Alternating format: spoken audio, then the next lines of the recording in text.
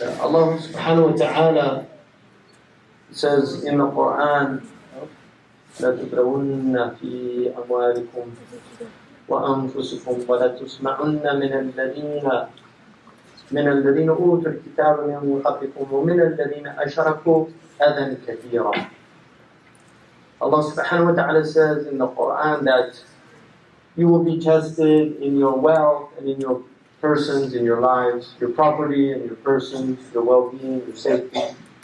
And you will hear much harm, things that bother you. Adhan. Adha is anything that harms you, yu'li.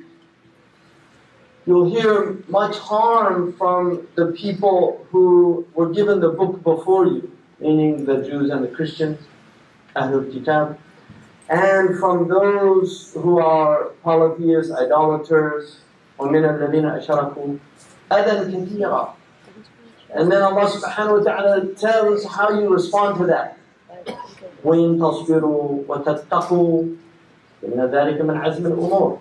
So if you show patience, and if you have taqwa, piety, that's the essence of this affair. إِنَّ ذَلِكَ مِنْ عَزْمِ الْأُمُورِ. That's at the root of what this affair is about. That's how you're tested. Allah subhanahu wa ta'ala says in the Quran that الَّذِي خَلَقَ الْمَوْتَ وَالْحَيَاةَ لِيَبْلُوَكُمْ أَيُّكُمْ أَحْسَنُ عَمَلًا. That He created life and death, or death and life, in order to try you. The same word, you're going to have tribulation, bala. You're going to have tribulation. He did this in order to try you, to see which of you is the most beautiful in action. Ahsanu amala. The people of ihsan. The people that respond. Idfa' billati hiya ahsan. Respond in the most beautiful way. Right? La tastawi al-hasanatu wa la sayya. A good deed and a bad deed are not equal. They're not equal. So respond to a bad deed with a good deed. That's the point. Idfa' billati hiya ahsan. That when you push back with a good thing. Not with a bad thing. Push back with a good thing. And this is reiterated in the hadith when the Prophet said to Mu'adh, he gave him this advice. He said, خَلَقَ النَّاسِ بِخُلُقٍ حَسَنٍ. Have beautiful character. وَأَتْبِعْ سَيِّئَةَ الْحَسَنَةَ تَمْحُهَا. And follow up any foul deed, whether it comes from you or somebody else, with a good deed. تَمْحُهَا. And it will obliterate it. Because the nature of goodness, it obliterates evil. Some theologians argued that evil is actually the absence of goodness. That evil is present because of the vacuum of goodness. So if there's goodness, evil doesn't have any room to exercise itself. So the Prophet ﷺ was told to be patient. And his people were told to be patient. Now, one of the things, you're looking, I'm sure all of you are aware of what's happening around the Muslim world. You see, look at the countries where things are not out of control in the Muslim world. Malaysia is a very educated place. Turkey is a very educated place. You know, they're Muslims. If you go to Turkey, they love Islam. The mosques are filled. Right? If you go to Malaysia, they love Islam. Their mosques are filled. Go to certain Muslim countries and you'll see that it's very different from other Muslim countries. What is the hallmark of the distinguishing characteristic that makes them different? I will guarantee you, it's not Iman. It's not Iman. It's education. They have higher levels of education. It's as simple as that. The more educated you are, the less likely you are to make a fool out of yourself. Because people who are ignorant people do ignorant things. That's why they're called juhal. The jahil is somebody who does ignorant things. It's called jahiliyah. Now, when you have a lot of ignorant people, but you have regulators for those ignorant people, these are called shuyukh. Like in a tribal society, you have a wise person. That's what shaykh means, wise. That's one of the meanings. It has several meanings in Arabic. One of them is wise. So when there's a problem, the people, the ignorant people, they go to the wise person. And they say, what should we do? And then he says, we should do this or this, settle down, calm down. Now, when the Sahaba, you know, the Arabs, by their nature, Arabs are a desert people by their nature. Desert people are hot people.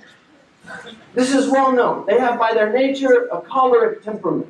They're hot people. The Prophet ﷺ was dealing with them all the time. You can read seerah from beginning to end, and you will see constantly, even amongst his companions, hot-headedness. You will see this. Hot-headedness. Allah. Really, this is part of our tradition. But what is the Prophet ﷺ always doing? Calm down. When they were shouting takbir before a battle, he said, have some dignity. You're not calling on a deaf God. He never raised his voice in the marketplace. The ulama say, or he rarely did it. He didn't do it as a habit. The few times that he was in the marketplace, one time he really did it with some humor, with a man who was trying to sell something, and the Prophet put his hand, sallallahu alayhi wa sallam, on the man's eyes, and he said, "Man yashtari hadha al-abd?" Who's going to buy this slave? And then he said, "Idan tajiduni 'inda Allahi kasida." Like, I'm not, because you have to shout when your goods aren't good, then you have to shout out. When they're good, you don't have to say, that means you don't think I'm something that'll sell easily, so you have to advertise. That's what he was essentially saying. He said, you're not something of little worth with Allah. That was Zahir. He said, Zahirun badiyatun wa nahnu hadirun. The Prophet ﷺ, this was his nature. He was once walking in a Sahih hadith, Aisha related. He was walking with Aisha, and this is in Medina. This is after he has power. Not in Mecca, where they were oppressed. No, he's in Medina, and he's with his wife. And a group of Ahlul Kitab walked by, and one of them, or all of them, said, Assalamu alaikum. Now this is a way of just trying to goat somebody. Because salam means peace, sam means death. But salam alaikum, salam alaikum, it's almost like you could get away with it. Aisha heard that and she said, wa alaikum, wa la'natullah, wa ghadibullahu alaikum. And on you, death, and the damnation of God. Go to hell, and may God's wrath be upon you. The Prophet ﷺ said, Mahlan ya Aisha, slow down. Go easy, Aisha. Mahlan ya Aisha. And then Aisha, here's this young woman who loves her husband, and she knows he's the messenger of Allah, and she hears somebody speaking ill of him. She gets angry. What does he say? Mahlan, slow down, take it easy. And then he says, sallallahu alayhi wa sallam, alayki bil-rifq. Be gentle. Alayki bil-rifq. This is not in normal circumstances. This is in a circumstance where you're being provoked. Alayki bil-rifq. Wa iyaki wal-unf wal-fahsh. Beware of violence and using foul language. Anything that's uncouth. Alam tasma'uhum ya Rasulullah? Here's Aisha, because she was a strong woman. Didn't you hear what they said? Maybe he didn't hear. Maybe he doesn't understand why I reacted. Maybe he thought they said, Assalamu alaikum. Alam tasma' ma qalu ya Rasulullah? Qala sallallahu alayhi wa sallam, Alam tasma'i ma qultu ya Aisha? Didn't you hear what I said? In other words, who's establishing the sunnah here? You or me? Who's establishing the sunnah? Who are you following? Your nafs, your hawa? Because this is about constraint. This is about intasbiru. وَتَتَّقُوا. If you show patience, when? When you're being provoked. When you're being angered. لَيْسَ الشَّدِيدُ شَدِيدَ الصُّرَعَةِ. The strong man is not the man who can overthrow anybody, who can wrestle anybody down. The strong man. The Prophet ﷺ said the strong man is the one who controls his anger. The one who controls his anger. A man came, he said, Ya Rasulullah, awsini, la taghdab. Awsini, la taghdab. Awsini. He kept saying, awsini, give me some real advice. Well, what does that mean? Don't get angry. Right? I'm an Arab.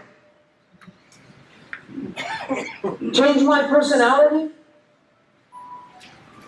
Well, no, because this is about elevating yourself above your human nature to a transformed nature, the nature of belief, the nature of taqwa. This is what this deen is about. We have Muslims all over the ummah making this deen look like it's a religion of fools. Really. Out of some perceived grievances. From who? To whom? The Prophet, you don't think he was cursed in his lifetime? They wrote poems about him. Those poems are still in our books of literature. Our ulama didn't shy away from writing what they wrote about the Prophet. You can read Ibn Hisham, and you can read the ridicules that these poets, and they were great poets, not these idiots and fools. These were real poets. The Arab, they could write poetry. Ka'b ibn Zuhair, who made tawbah from his poem. What did the Prophet say? Sahih al-Bukhari, Kitab al-Manaqib. This is in the Sahih. Here's what he said in Mecca to his Sahaba. They're hearing all of these things about the Prophet ﷺ. What does he say? In a riwayah of Ahmad and others, he says, Unduru ibadallah. Reflect on this, O servants of Allah.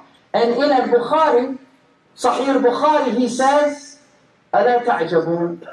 Aren't you amazed? أَلَا تَعْجَبُونَ كَيْفَ يَصْرِفَ اللَّهُ عَنِّي شَتْمَ قُرَيْشٍ وَلَعْنَهُمْ? Aren't you amazed how Allah removes whatever the Quraysh have to say about me that's negative? He diverts it from me. Isn't that amazing to you? All of you? Isn't that amazing? He said, يَشْتِمُونَ مُذَمَّمًا وَيَلْعَنُونَ مُذَمَّمًا وَأَنَا مُحَمَّدٌ. They're talking about this character named Muhammad. They're cursing this guy named Muhammad. They intended the Prophet in their poems. Everybody knew who they intended. But how did he look at it? I don't know who they're talking about. That's not me. I'm Muhammad. I'm not Muhammad. I'm not Muhammedo. Dante's Muhammedo. I'm not Muhammad, or however they think they can pronounce that name. That's not the Prophet they're talking about. Don't think they're talking about the Prophet. Nothing that they say can reach the Prophet. The dogs will bark all night at the moon. Do the sounds of the dogs affect the glory of the moon crossing the sky? Do they affect the glory of the moon? We know who our Prophet was. Sallallahu Alaihi Wasallam. The problem is we haven't told anybody else. We've kept this to ourselves. Most of these people are just ignorant people. And there are some very devious, demonic people here. And I'll give you an example about this. There are people that want to see Muslims killing Jews, and there are people that want to see Muslims killing Christians. This is what they want. They want Muslims in Egypt. Where did they air this? They first showed up in Egypt on Egyptian television. Who's doing this and why? What are they trying to get out of this? The internet is filled with slanders about the Prophet ﷺ. It's filled with them. Don't Google it because you'll vomit, you'll throw up. There's images, there's pictures, there's cartoons, there's comic books, making fun, mocking. This is the reality, but why now? And why this? Really, you think about this. Who's being manipulated here? What does Allah say to Shaitan? وَاسْتَفْزِزْ مَنِ اسْتَطَعْتَ مِنْهُ. Provoke, instigate, rile up those among them, Bani Adam, who you're able to, بِصَوْتِكَ, with your voice, your lies, your deceptions. He's the great deceiver. He's the liar. He loves what's happening now. This Shaitan is having a field day. And he's just laughing at look at these. You chose me over these? Look at these pathetic creatures. You chose me over these? Look at them. Look how easy it is to manipulate them. All I have to do is spread rumors. Put something on the internet, and look, they're all behaving like a bunch of fools and idiots. Shaitan is happy as pie. And all his minions. وَأَجْلِبْ عَلَيْهِمْ بِخَيْلِكَ وَرَجْلِكَ. Bring your cavalry, bring your infantry. He's got minions. Really. People say, oh, you know, there's a big conspiracy. It is the Iblis. Most of these people don't know they're part of the Iblisic conspiracy. They don't know that. They just hear whispers in their heart. I think I'll try that. That's a good idea. Yeah, let's do that. But this is what's going on. This is what Allah is telling us. And then what does He say? وَشَارِكُمْ فِي الْأَمْوَالِ. Get them to do haram things so they get their money. In haram ways, in prohibited ways. Right? وَفِي الْأَوْلَادِ. And zina, fornication. Get them to have illegitimate children, because that will destroy them. Destroy their civilization. Destroy their families. Right? وَإِذْهُمْ. And give them your false promises. وَمَا يَعِدُ الشَّيْطَانُ إِلَّا غُرُورًا.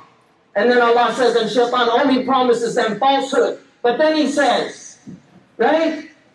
وَإِنَّ عِبَادِي لَيْسَ لَكَ عَلَيْهِمْ سُلْطَانٌ. But you have no authority over my slaves. Why? Because they're people of sabr. They're people of taqwa. They're people of sakina. They're people of forbearance. This is my people. I know what you don't know. When the angel said, why are you putting somebody who's going to shed blood, kill ambassador? Our Prophet ﷺ has never killed an ambassador. When Musaylima sent his ambassadors, he sent them back. Kill an ambassador. You know how the Mongols invaded the Muslim countries? Because their ambassadors were killed by an arrogant Muslim ruler. And they sent their hordes. And millions of Muslims lost their lives. Their homes were destroyed. This is what happens. You're playing with fire here. This community is playing with fire. We have extremists on both sides. We've got extremists here that want to see us killing Christians, and we've got extremists over there that want to see us killing Christians and Jews. This is what they want, because they want a conflagration. You read history. Read history. The Muslims are down. We've been down before. But when we were down in Mecca, we had patience. We had forbearance. We had the teachers there to say, calm down. Mahlan ya Aisha. Calm down, Aisha. This is the way the Prophet conquered the world. He didn't conquer the world with swords and spears. He conquered it with good character. And now we think we can rattle toothless tigers. Really, toothless tigers, like Aesop's donkey that finds the tiger's skin. You know, in Aesop's fables, the donkey finds the tiger's skin, and he puts it on, and he starts going around, and all the animals there run away, and they're afraid. But then the fox hears him hee-hawing. He's laughing, but he's hee-hawing. And the fox comes and he says, you know, you better learn how to roar.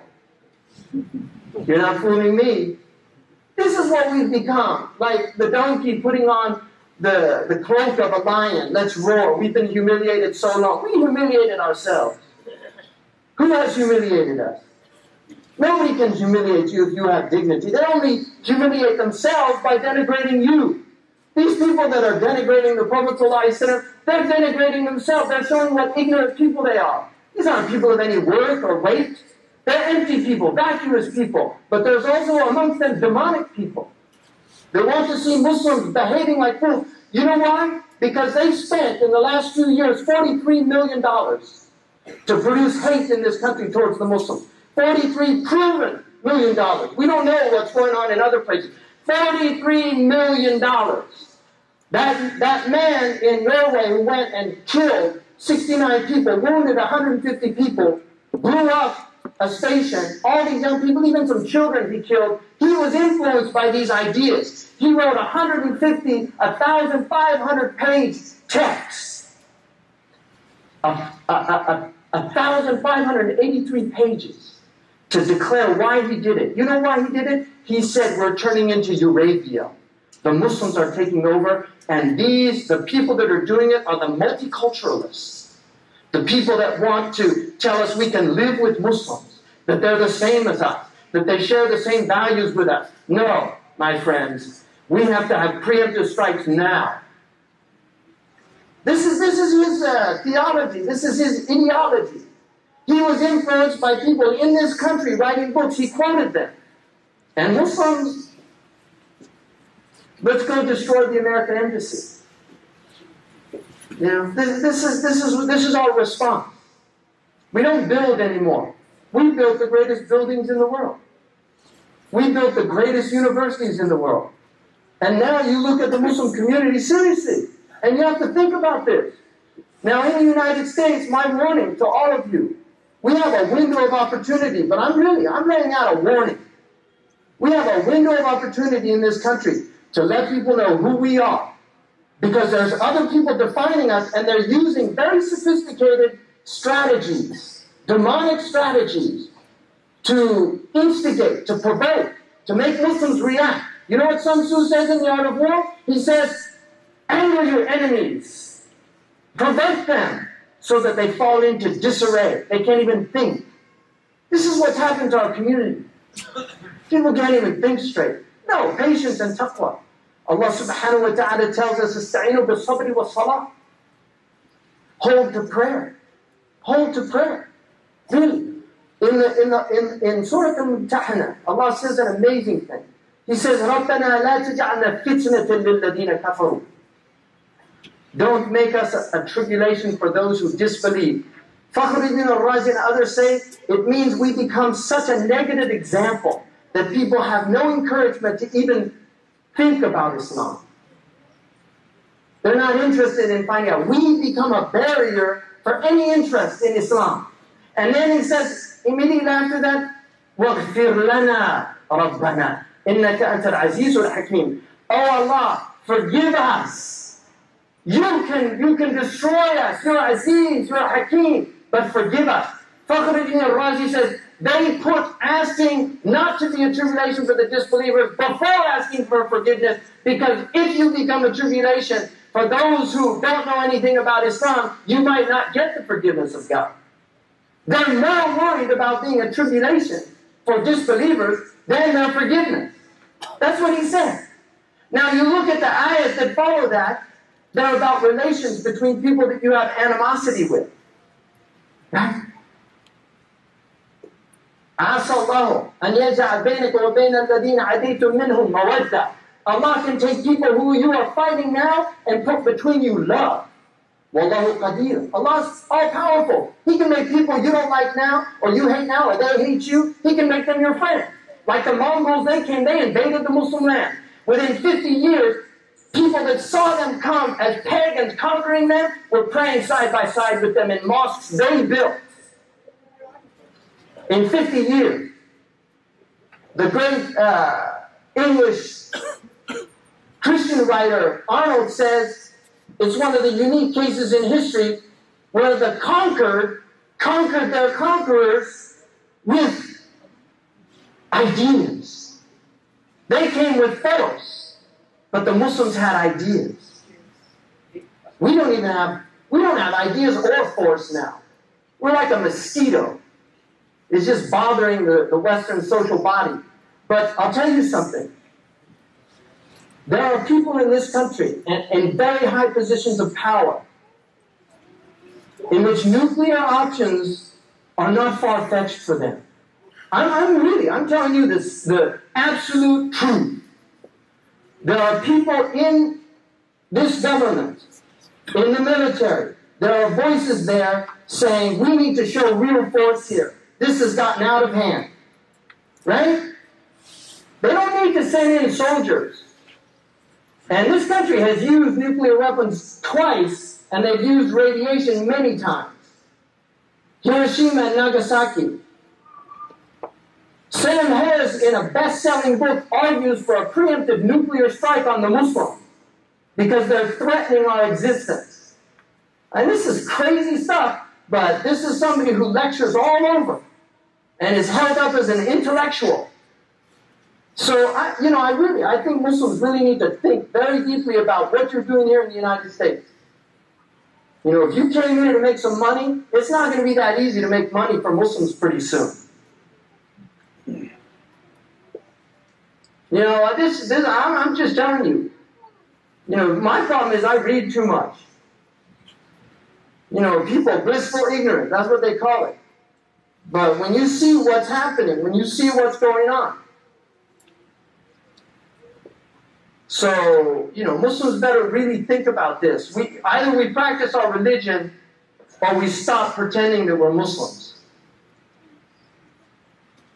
As far as I'm concerned, I adopted this faith and I'm sick of defending ignorant, backward, reactionary fools. Really, I'm tired of it. أقول قولي هذا وأستغفر الله لي ولكم ولسائر المسلمين.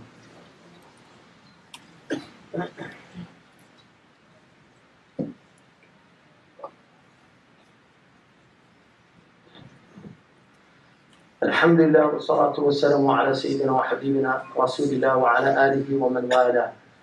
الحمد لله نحمد الله سبحانه وتعالى إياكم. الحمد لله. Brothers, sisters, this is another trying time for Muslims. We're in tribulation. And it's real. And if you don't think it's real, this could affect the election. That's how serious this is. This could affect the election. Killing an ambassador is not a simple thing. We condemn it. First of all, most of us here are American citizens. It's our ambassador. Right? Really. We're here. We might disagree with a lot of foreign policies of this country, but this is our country.